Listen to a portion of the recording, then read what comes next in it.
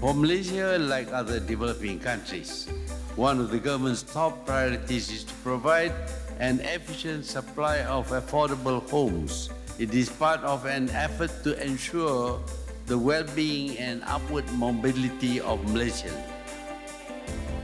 Innovation and digital technology will be the way forward to tackle the demands for affordable homes. The use of digital industrialized building system will help the government to meet its target of 1 million affordable homes over a period of 10 years.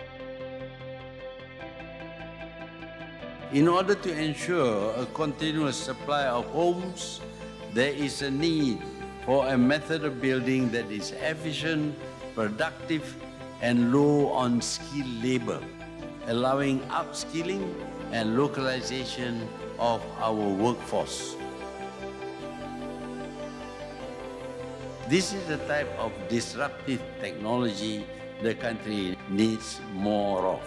On that note, ladies and gentlemen, I hereby officially launch Gamuda IBS, the digital manufacturing for construction in Malaysia. Congratulations and thank you.